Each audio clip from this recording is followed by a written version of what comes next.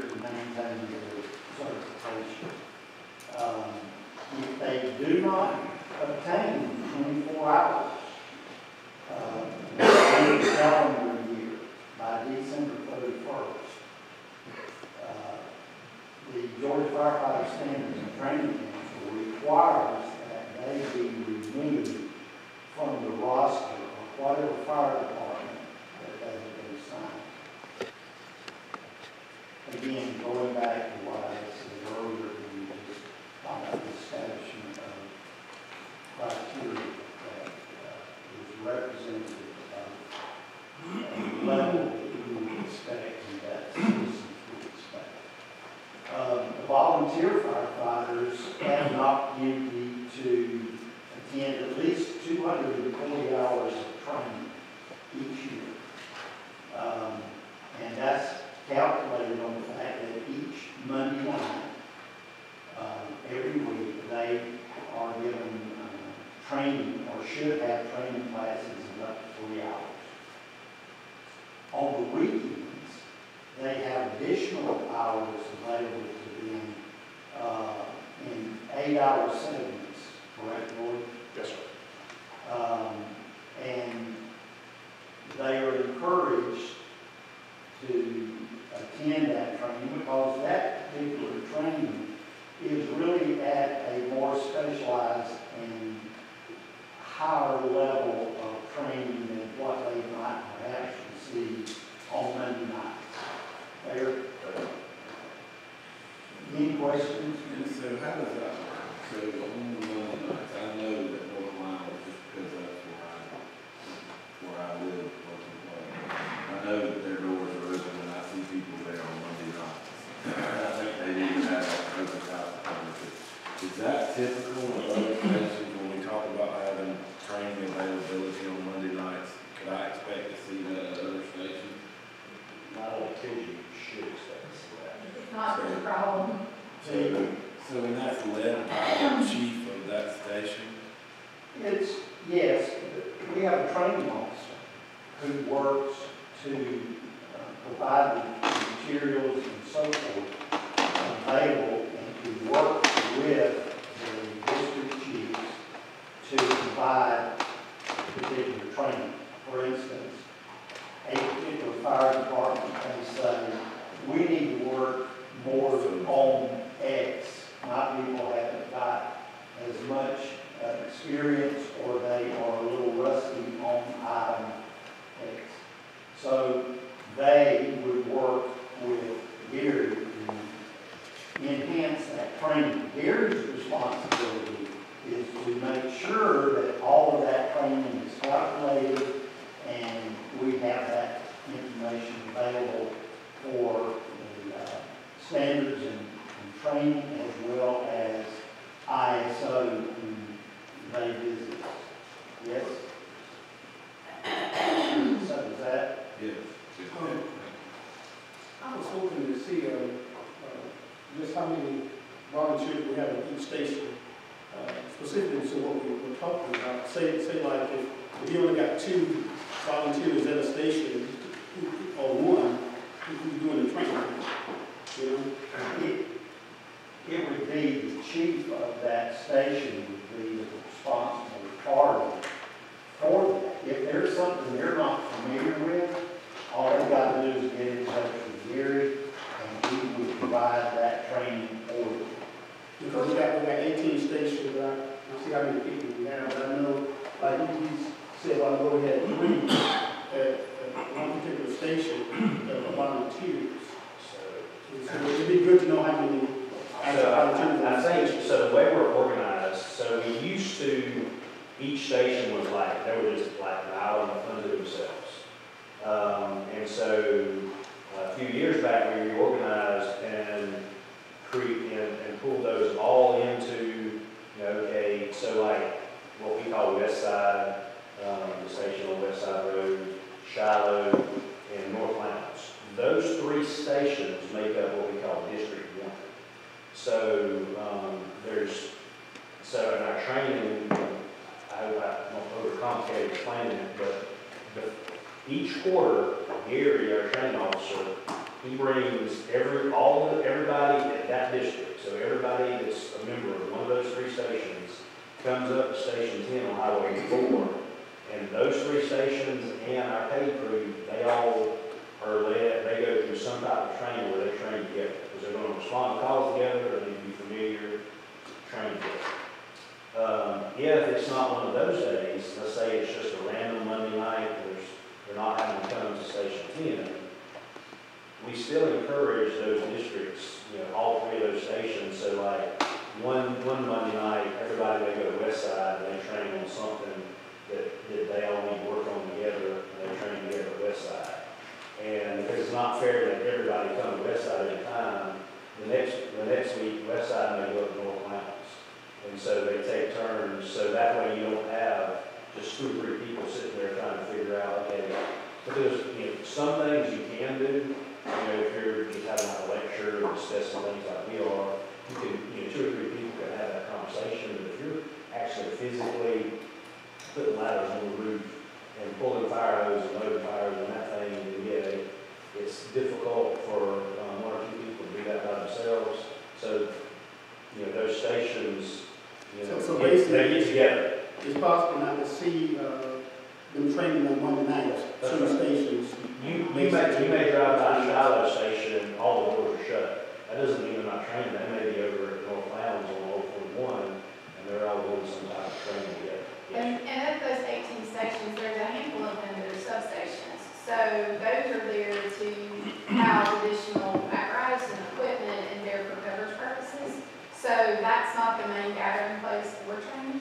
In addition to what Gary provides and what the chiefs provide, we also have firefighters who are state instructor certified. And so they handle and plan some of the training at stations too. So it's not just whoever would like to do it tonight. There's some certification and there's some accountability to who's presenting that. Chairman?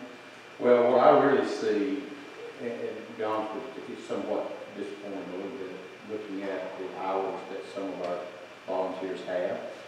We give them an opportunity throughout the year to get over 572 hours of training.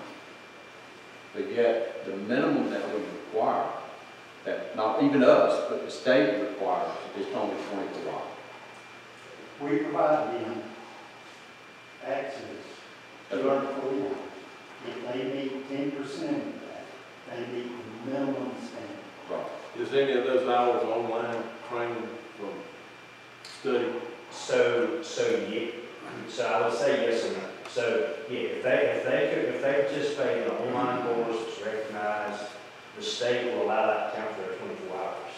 Now, where the caveat I want to say yes and no, because it's important to know, like, we give them an opportunity to attend 240 hours of training, and we also, every Monday night and every Saturday at 10, we provide them with a stipend. So we basically pay them to come train. Now, if they take an online course, we're not cutting them a check and say, okay, you attended, you sat at home on your computer for 2 hours and took a class. We're going to put it in your file. The state is going to recognize it, so you met the minimum state requirements, but we're not going to include it when we turn in their stipend. According to this hourly accountability roster on page 9, are you going to lose 5 volunteers? So, Did not achieve 24 hours? Those at the very top, there's an explanation for that. So actually the 5, so the Wesley Ogren, who had 21 hours, he has actually since moved away, he's not with us anymore. But he did have hours in 2019. Stephen Dasher, he was only with us for part of the year, so he had taken a leave of absence and then came back, so the state allows that leave of absence, and now if he doesn't have 24 hours next year, yeah. And then Charles and Marlene Frawley, they're just finishing their, they're supposed to be tested out if they haven't already tested. So they're also in that, okay, you kind of, there's an explanation we can give the state why they're not there, why they haven't met their hours. And then Judy Fletcher, yeah, will probably, we're going to have to, Judy's going to have to come off the roll. So of those 5, 2 of them are definitely have to come off the rolls, and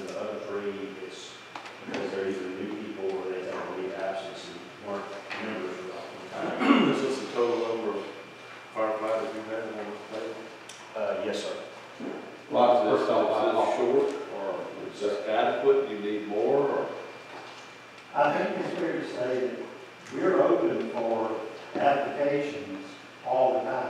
So we appreciate having individuals who are interested in coming and participate and provide, make themselves available through training to provide the service to the citizens.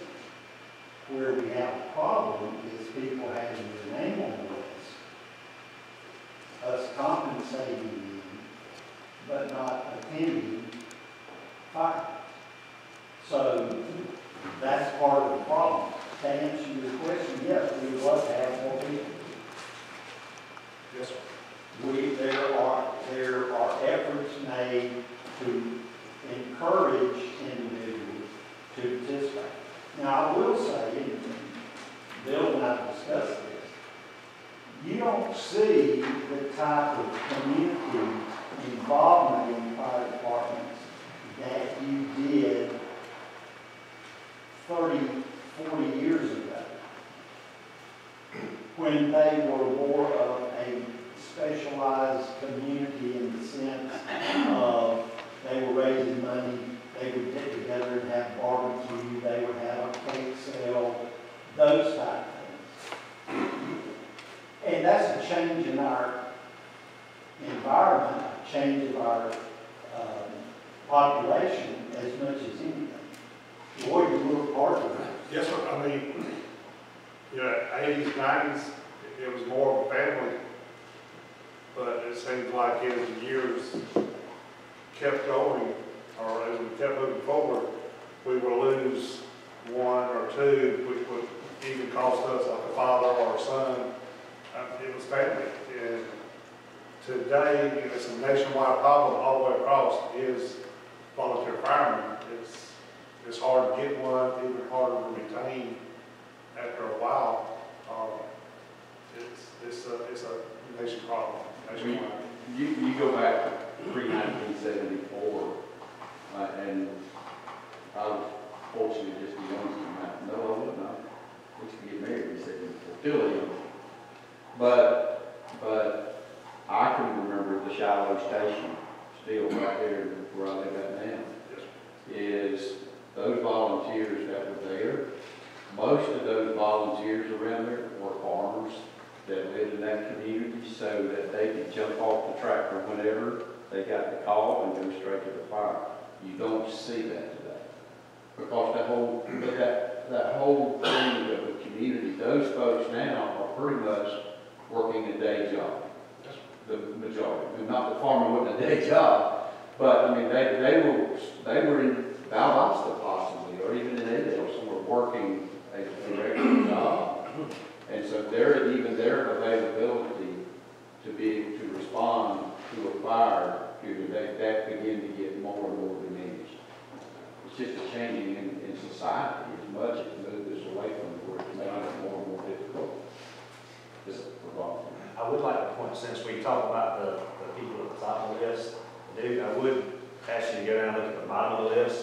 So the last three names on the list, Michael Savage, Amy Gandy, Bailey Holt, those are some of our paid firefighters. But when you go above them, Chad Easton, Tyler Carroll, Dennis Hesters, Brandon Thibodeau, Valerie Landis, Terry Brown, Terry Cowart, some of those, they've got 200 plus hours. Those are all volunteers. So to me, there's two reasons I want to point that out. Number one, it shows that they didn't have opportunities nobody else had, so it can be done. But also, these are people, you know, some of these people, not that our paid staff did, I mean, they did everything, you know, everything they were supposed to. These are people that volunteers in addition to what they work, you know, working their normal jobs and answering calls. They still found time out to give the community 200 plus hours just to train and make sure they're ready to answer those calls. How many paid fighters do we have? 12. They're all 8 on the team. And you had 5 administrative staff. Back to the compensation and also the reference, first the reference to the training of our career firefighters. They are required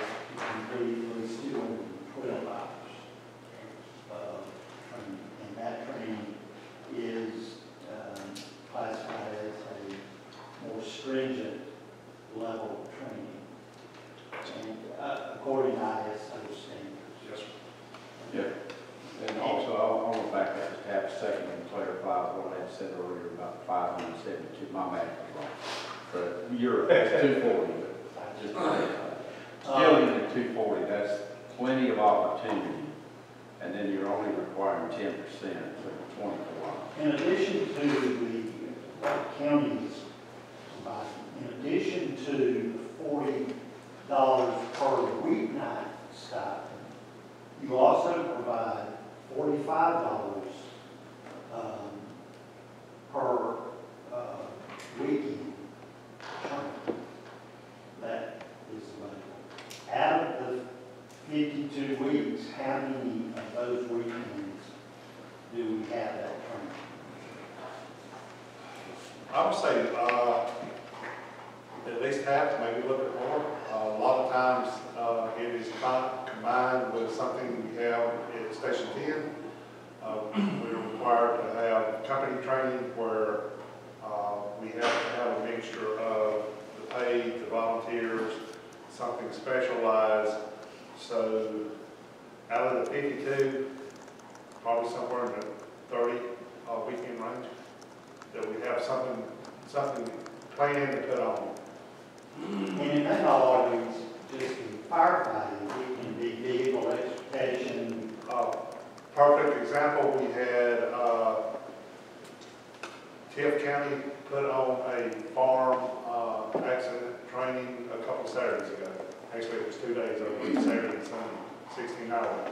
They brought in tractors, mowers, hay balers, and for 16 hours, they worked on farm accidents. Caldwell EMC comes every year and does an electrical safety program for them. Chairman, you have a comment or question? Yes, since we're talking about volunteers, and I know that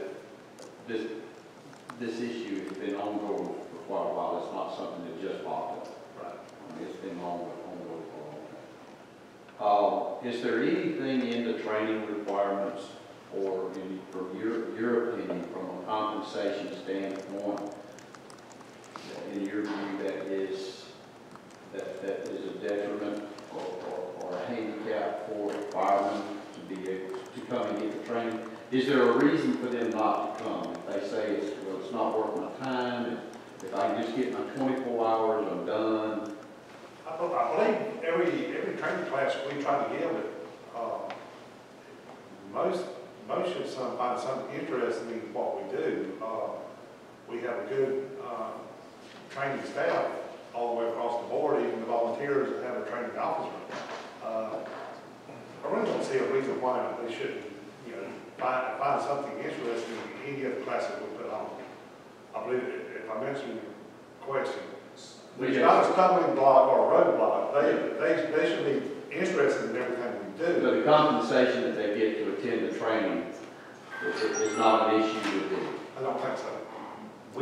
Our volunteer firefighters are compensated better. I would dare say, now I could, if you ask commission to study and ask me, I might get proven wrong, but as I've gone around to different chief conferences and things, our volunteers are compensated better than probably any volunteers in the state. And part of the issue is there's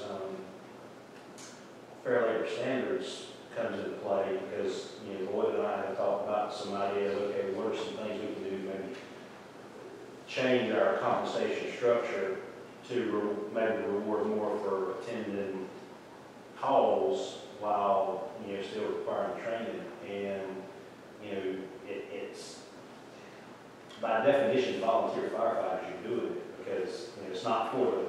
So we try to provide a stipend, and it's really based on, we want to make sure that the gas they spend driving back and forth to the station, that kind of stuff. Like, it's not costing them anything, but if you get into giving them much more than what we do now, then they become true employees, and then you get into, then you've really opened up Pandora's box. Okay, I mean, and that's kind of what I was getting at. But if the $45, and I'm just, using that as an example, but if the $45 for the training and they have to take their vehicle, and they have to come back, go to whichever fire station in whatever that district is, you're saying that your volunteers are getting compensated at or above what most others are. But in all honesty, does that doesn't still mean that it is worth their while to go do it? What I'm looking for, I just want to make sure that that is not an issue as why we're having a drop-off of volunteers. The pay, The pay. I do not think so. That's what I'm trying to get at. In addition to the pay, you also have you're on the training for the pension. For the firefighter pension. If they choose to participate. It's entirely up to you. But if they do, you are reimbursed for that. So, just two points overall and Ashley. And as Mark indicated, page 9, you should break down all those individuals. So let me explain to Mark's question about our 24/7